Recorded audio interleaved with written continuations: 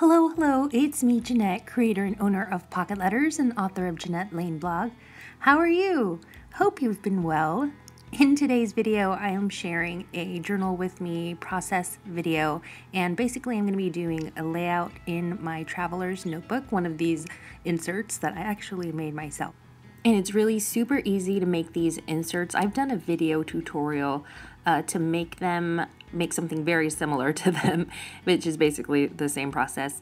And all you need is a long reach stapler, some copy paper, and some pretty cardstock. So I will be linking that video below in case you're interested in making your own little notebook inserts for your traveler's notebook. And in case this notebook does look familiar, this traveler's notebook is the Webster's Traveler's Notebook in rose gold, and I have a video on it. It was set up for Christmas the last time you saw it, so if you're interested in seeing that, I will post that video as well. So I finally printed some pictures because I purchased a printer. It's been so long since I've had a functioning printer, like 2 years or something. So I'm really excited about it, and it is the HP DeskJet 3630. In case you're interested, I will have it linked below. So far I'm loving it, and these pictures I ended up printing just on copy paper because I didn't have any photo paper, but I purchased some photo paper just yesterday, and so I now will be able to print a ton of photos, and I'm really looking forward to that because it's been so long since I've journaled or like scrapbooked or done any kind of paper crafts with like loads of pictures in them, so I'm looking forward to that. I'm going to be pulling stuff out now for my stash, and the cardstock you see in the upper right hand corner is left over from when I made these notebook inserts, so I'm going to be using that, and I'm also going to be pulling out other bits to use in my layout like scraps, die cuts, ephemera, I always have trouble saying that, and washi tape. The pictures I'm using in this layout are just pictures from Manchester, which is where my husband and I live. And in case you want to follow our adventures abroad, you can follow us on our personal account on Instagram, which is JJ in Manchester.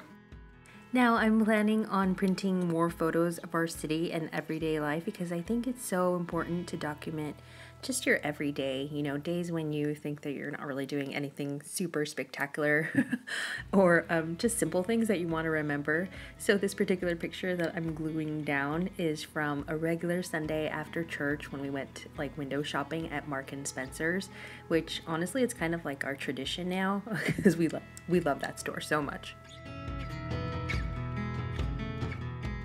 Okay, let's get crafty and super technical and talk about the elements and principles of design. I know I've talked about this in other of my videos, and I do go a little bit deeper in my online Pocket Letters workshop, but I encourage you, especially if you're a beginner crafter, to just do a Google search and read a few articles on it.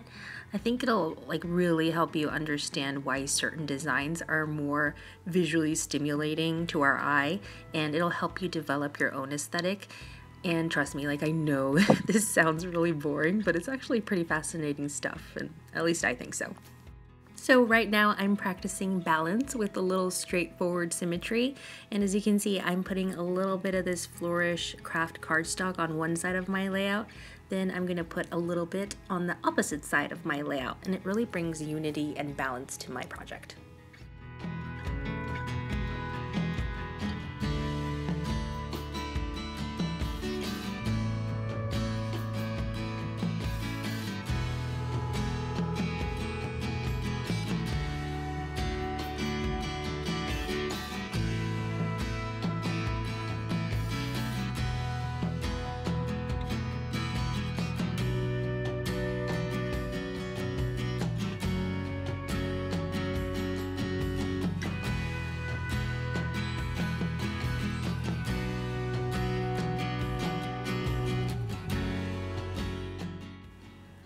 So the white picture borders were not working for me, and now I'm just trimming off the white excess.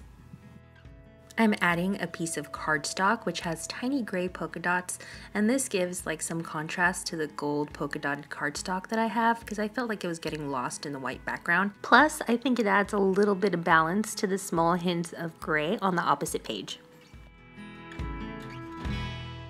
I don't know if you can tell, but I was really struggling with the placement of my photos.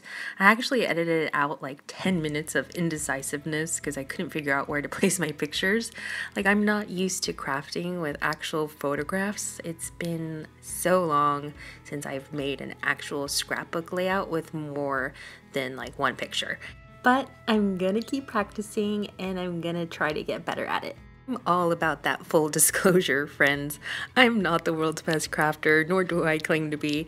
I'm still learning and I make mistakes, and that's okay. You know why? Because we're in this crafting journey together. In case you're having trouble with photos too, I got some great advice from one of my crafty friends, Ada from the Paper Treasury, and I will have her YouTube channel linked down below. But she told me to think of photos like embellishments themselves, and I think that's just some really simple, basic advice that I'm going to be applying not only to my future layouts, but also in how I frame and take my pictures from now on.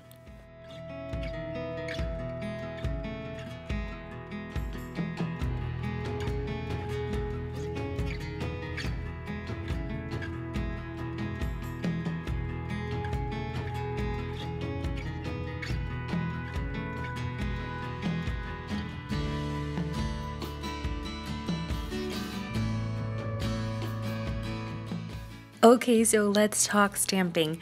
I really want to incorporate more stamps into my projects because I have so many cute stamps that I never ever use, and I'm really sad about that. But I have like a love-hate relationship with stamping. I literally hold my breath every time that I stamp something because sometimes, more likely than not, it doesn't work perfectly, at least for me. Like, I didn't put enough ink on my stamp, or I didn't apply enough pressure, or the edges of my stamp block got ink on them as well. So many things can go wrong, but when it works, it looks fantastic. In case you're wondering about this stamp set, I'm like 98.99% sure that these stamps are by Kelly Perky, and I will find a link for you and put it in the description bar.